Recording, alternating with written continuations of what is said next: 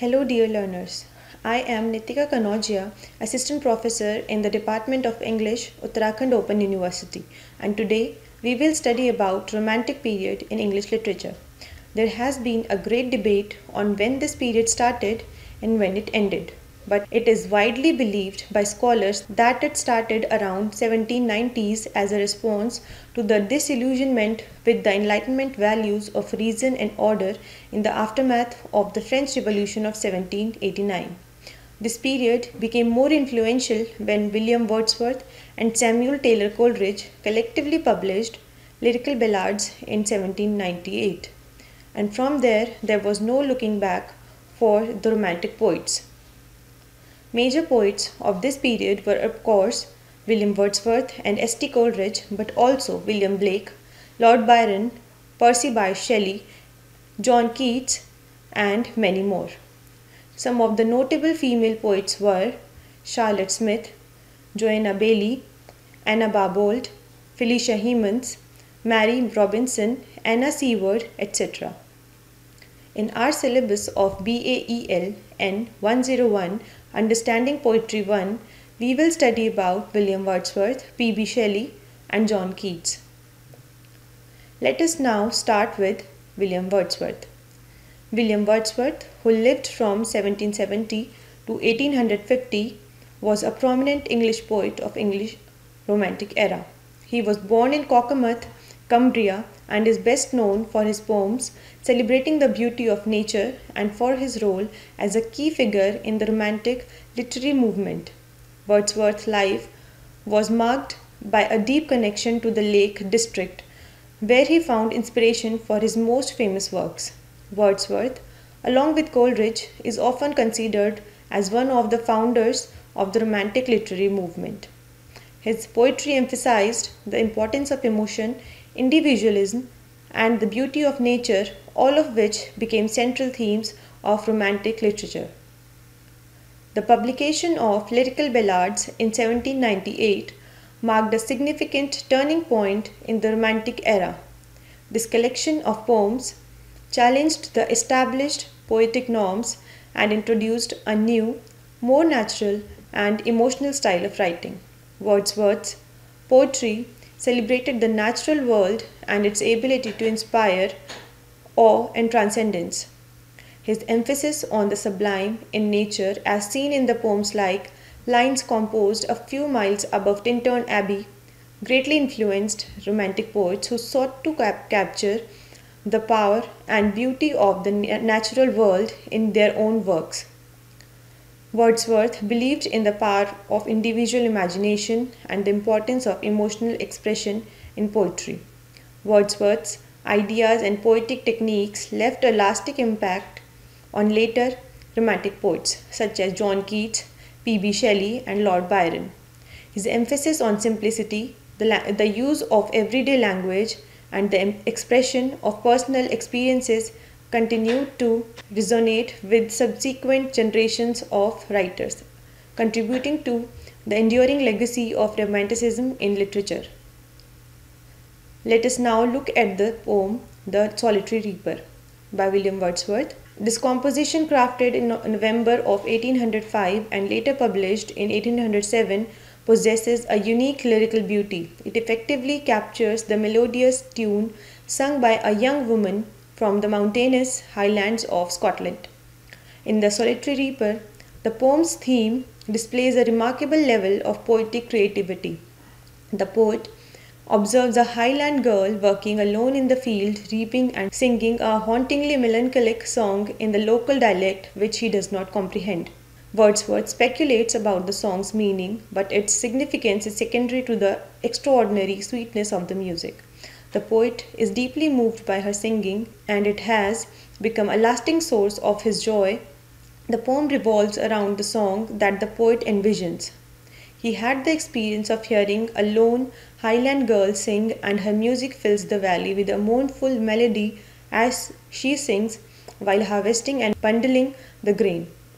In the final stanza, the poet reflects on his reaction to this song. The noteworthy aspect of the music he encountered is that it profoundly captured his imagination to the extent that he is believed to be timeless. It captivated him so deeply that he continues to hear its echoes in his mind as he continues on his journey. The Romantic poets demonstrated a significant fascination with distant and historical themes, which is evident in The Solitary Reaper. Wordsworth, in general, tends to transform ordinary, everyday human experiences into poetic subject matter, presenting them in a manner that imbues them with an uncommon or romantic quality. Wordsworth employs the stanza with 8 lines, consisting of a 4 line section and 2 pairs of lines with 8 syllables each. The fourth line in each stanza has just 3 metrical feet. This stanzaic structure is an elaboration of the ballad stanza. The theme of The Solitary Reaper by William Wordsworth can be summarized in 3 key points. The poignancy of solitude. The poem highlights the solitude of the reaper in a remote rural setting. Her isolation serves as a central theme, emphasizing the idea that in the midst of the tranquil countryside, her solitary labor and song carry a profound sense of loneliness. Second, the transcendence of music and emotion. The poem underscores the transformative power of music and human emotion. Though incomprehensible to the narrator, transcends language and culture, touching the universal human heart with its melancholic beauty. Third, memory and nostalgia. The poem hints at the possibility that the reaper's song is rooted in the memories of old, unhappy, far off things and battles long ago. This theme of memory and nostalgia suggests that past holds a deep significance for individuals, and the reaper's song may serve as a connection to the collective memory of her community or culture. The literary devices used by the poet in the poem The Solitary Reaper are imagery. The poem is rich in vivid imagery that appeals to the reader's senses. Wordsworth paints a clear picture of solitary reaper in the field. Alone she cuts and binds the grain, and her melancholy strain. The reader can almost see and hear the reaper and her song, which creates a strong emotional connection with the poem's theme of the solitude and the power of music. The second literary device is refrain. The poem's use of a refrain, the repeated question, will no one tell me what she sings, at the end of each stanza serves as a powerful structural device.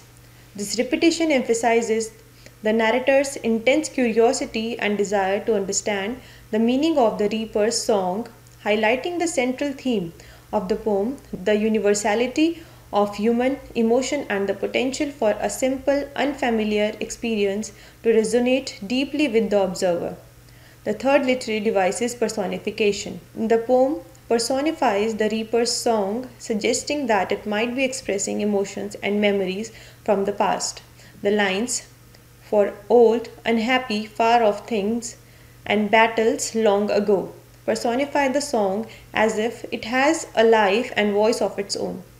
The literary device infuses the poem with a sense of mystery and depth, inviting the reader to contemplate the reaper's song and its potential significance. These literary devices contribute to the poem's emotional resonance and its exploration of the profound impact of a solitary, seemingly mundane moment on the human heart and imagination. And now we have The World is Too Much with Us by William Wordsworth. The World is Too Much with Us is a sonnet. The World is Too Much with Us is a sonnet by William Wordsworth that laments the materialistic and disenchanted state of humanity in the face of nature. Through this poem, Wordsworth expresses his concern for the loss of a deep connection with the natural world and the prevalence of materialism in the society of this time. This critical analysis explores the key themes, literary devices, and the enduring relevance of this powerful work. The themes in the work are alienation from nature. The poem begins with a lament that the world is too much with us, highlighting the idea that human beings have become estranged from nature. William Wordsworth expresses his frustration that people are more concerned with materialistic possessions and worldly concerns than with the beauty and spiritual value of the natural world. The second is spiritual emptiness. William Wordsworth suggests that this alienation has led to the spiritual emptiness. He mourns the loss of the connection between the human soul and the natural world, which he believes is essential for a meaningful and fulfilled life. The literary devices used in the poem, "The World is Too Much with Us," are sonnet form. The poem follows the traditional Petrarchan sonnet structure, consisting of an octave and a sestet. The octave presents the problem, the sestet suggests a solution or reflection. This form enhances the poem's emotional impact. The second is imagery. Wordsworth uses vivid imagery to depict the power and beauty of nature. Phrases like "sea that bares her bosom to the moon" and "Proteus rising from the sea" create a strong visual and sensory experience, contrasting the natural world with the material one. And the third literary device is allusion. The poem alludes to the classical mythology with references to Proteus and Nereus, emphasizing the ancient and timeless quality of nature in contrast to the transitory nature of materialism. Fourth is repetition. The repetition of the phrase "getting and spending" underscores the central theme of materialism, emphasizing the relentless pursuit of wealth and possessions. "The world is too much with us" remains relevant in the contemporary world. It serves as a reminder of the importance of rekindling our connection with nature, especially in an age marked by environmental degradation and a relentless focus on consumerism. Wordsworth's message is a call to reevaluate our priorities. This sonnet continues to resonate with readers today, urging us to reflect on our own relationship with the environment and the materialistic pursuits that may distract us from the profound beauty and spiritual depth of the natural world. We will continue with Percy by Shelley and John Keats in the upcoming lectures. Thank you.